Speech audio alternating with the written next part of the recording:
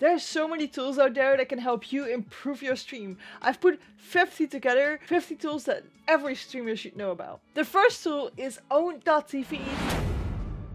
And also the sponsor of this video. On Own.tv you can get your own overlays, emotes, badges, Stream Deck icons, panels, and so much more. You know what the coolest thing is? If you use code Trui, you get 50% off. Link is down below in the description. The second tool is Stream Avatars. This is a game on Steam. It's not really a game, but this is how you run it through Steam. And it allows you to have these little avatars underneath in your stream, which represent the viewers, followers, or subscribers. You can do all kinds of cool stuff with them, like battle royales between your viewers. I do have a playlist about how to set up stream avatars. I'll leave that up here. The third tool is WarpWorld. WarpWorld can make your game interactive for viewers in Twitch chat, so they can do weird stuff with your game while you're playing it. They also allow people to queue up for, let's say, Mario Maker levels, or to play a game with you like Overwatch. The fourth program is Lioranboard. Lioranboard just had a new update where it's Lioranboard 2. I've only tried Lioranboard 1 at the moment, but as far as I know, it's kind of similar but just updated, and it can do so much with your OBS. So for example, triggering things with channel points in your OBS, or just switching scenes when something happens, giving alerts. You really need to dive into it because it can do so much, and I can't even tell you all about it in this video because, you know, we need to go over 50 things and we're already late. The fifth tool is Tiltify. On Tiltify you can collect money for charities, and by using Tiltify the money directly goes to the charity, so you don't have to have it on your own account first before going to the charity. They also give you overlays and alerts so you can keep track of your donation goals really easily. The sixth one is the Amazon Associate program. With this program you can share links on Amazon, and every time somebody buys something from these links you get some revenue from it. So basically you'll be earning money by recommending things that you already use, like your keyboard, your mouse, or maybe your lights. 7 is Streamladder. I do have a video about that, I will leave it up here. But basically it's a tool that makes your Twitch clips into vertical content for TikTok, Hover, Instagram Reels, YouTube Shorts, or anything like that. 8 is Hover, one of the platforms I just told you about. It's basically TikTok for gamers. There are a lot less people on Hover than there are on TikTok, but they're all interested in gaming, which means that it's way easier to grow on Hover than it is on TikTok, because everybody there is interested in your content, and you have a lot less competitors than on TikTok, for example. The cool thing is also that you can connect your Twitch, so people can immediately click on your Twitch by going through the app, which is really good for conversion rates. Then 9 is OBS Ninja. With OBS Ninja you can add people into your stream or add gameplay into your stream from another PC.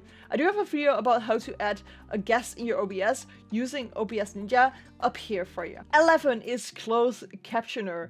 This is a tool that will let you talk on stream while having closed captions, subtitles under your stream for people that have your stream muted or just are deaf in general and can't really listen to your stream. This way more people can watch your stream when they can't hear the stream audio. 12, that's Blerp. With Blerp you can play sounds via channel points or bits. This makes your stream more interactive for your viewers. And you know what? I do have a video about it here too. 13 is Trello. Trello is a website for organization and planning, which means that you can put a lot of your ideas in there and keep them organized. Yeah, keep them organized.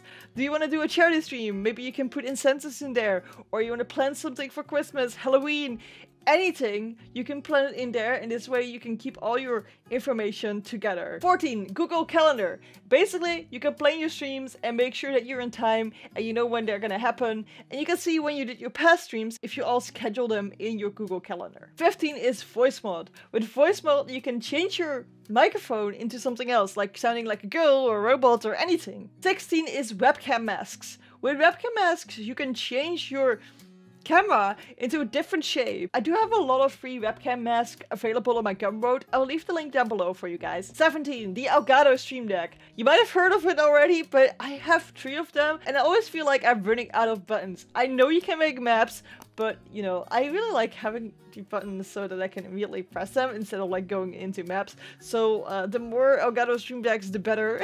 Seriously, I really love them. 18, Anchor. I know a lot of you do podcasts live on Twitch, and Anchor is really good for putting your podcasts on other platforms. So you can upload it on Anchor and it immediately spreads to all the other platforms that you can listen podcasts on, and this makes it so much easier for people to find your podcast. 19. Webcam border tool. There's this webcam border tool where you can make a webcam border like super easily. You can customize literally everything and it's super easy to do, so leave the link to that down below in the description as well. 20 is StreamElements. This is the bot I use for alerts, but also for chat timers and commands and stuff like that, and you can have your own free merch on there, which is really, really cool. 21. Canva.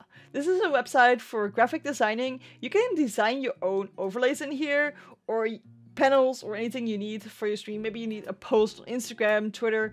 You can design literally everything in there for free, which is cool. 22. Pulsoid. Pulsoid allows you to have your heart rate displayed on stream. So if you play a scary game, people can see how scared you're getting. Then we have SullyGnome and Twitch Tracker. On both of these sites, you can track your own stats and you can see which games are doing well for you and which games aren't. 25 is Streamloots. This is an alternative and really fun way of donating to a streamer. So you collect these cards and these cards can be played in stream. Therefore, the streamer needs to do something depending on what they have put on that card. And the way to get these cards is by donating money to the streamer. So basically you get something in return for what you're donating. This is all up to the streamer what all these cards are for, so you don't have to do anything that you don't want to do. Then we have a bunch of sites that can help you request game keys, so you don't have to pay for everything yourself, because it can be really expensive to be a Twitch streamer, isn't it? We have Keymailer, Woofit, and Terminals, which are just sites where you can request a game. You also have Daredrop. On here you can request a game and then do some challenges in the game, and for all the challenges you complete, you get extra game keys for other games to give them away to your viewers. Then we have a couple more bots. Besides from StreamElements that I was using, we still have Nightbot, which I still use for giveaways because I really like that for giveaways. And StreamerBot. I have heard so much about StreamerBot and I'm definitely gonna take a look into it because people have been telling me that I should be using it, but I haven't yet. So if you use it, tell me in the comments and tell me that I need to use it because I really need to figure this out. Then we have Better Twitch TV and Franker's Face. These are extensions for your browser which allow you to add more emotes, for example, to your stream, but also have more customization on Twitch chat, for example. If you're still watching and you like this video, don't forget to like this video. The next one is Snap Camera. With Snap Camera, you can actually change your face into, I don't know, a robot or something like that, which in combination with the VoiceMod, you might be an actual robot. Then we have some cool games that you can play on stream. Words on Stream, Checkbox, Party Packs, Marbles on Stream, Stream Raiders, Choice Chamber, and Dead Cells. I know Dead Cells is also a single player game, but you can actually connect it with your Twitch and let viewers interact with the whole game. We're at 40 right now, guys. My wishlist extension. This is an extension for Twitch where you can show your Amazon wishlist. This way people can order things from your wishlist on Amazon without knowing your address and send it directly to you. 41 is Mailchimp. On Mailchimp is a website where you can make an email list. And I know email sounds like it is for all people, but email lists still work for promotion. Maybe you can tell them that you're live or that you have new content or something like that. You know what I mean? Then we have Fiverr. On Fiverr, you can basically request anything for money. So you can have overlays and stuff like that, but you can even have somebody do a voiceover. So you could have somebody say, "Thank you for the follow," in a weird voice or something like that. There's so many endless possibilities on Fiverr. You can hire somebody for literally anything. Then we have OBS Studio. I don't know why I brought this up this late in the video, but if you haven't heard of OBS Studio right now, go download it because this is the way to go. Then for OBS, you have OBS Plugins, which you can download on the OBS forum. I do have a couple of videos about some plugins, but I'll run out of cards to actually link them, so that's a little bit of a shame. But an example of a plugin, for example, is a Move Transition tool. Then on 45 is the Affinity Suit. They have their own version of Photoshop, which is called Affinity Photo. Then they have their own version of Adobe Illustrator, which is called Affinity Designer. So those are definitely programs I would pick up. Affinity often does discounts where you can get 50% off, so make sure to keep an eye on that. Plus, the cool thing about Affinity is this is a one-time payment. So if you see like 50 bucks, that's just 50 bucks forever and not per month like for Adobe. Then we have Davinci Resolve. So you know how to draw things, edit things in Photoshop right now. I mean, Affinity Photo, right? But you also want to edit videos, but very cheaply. Davinci Resolve does have a free version, so this is the way to go without any budget. Then for pixel art, there's a program on Steam again called Aseprite. This is a really good program to make pixel art in.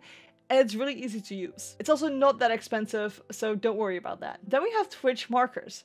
They're actually really important, and a lot of people don't use them enough. So what you can do is you can mark a place in your stream by typing /marker and then the name that you want to give the marker.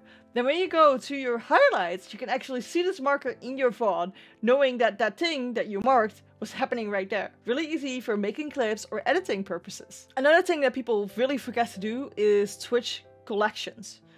On Twitch you can highlight a VOD. If you highlight it, it will stay forever. If it's just a VOD, it will go away.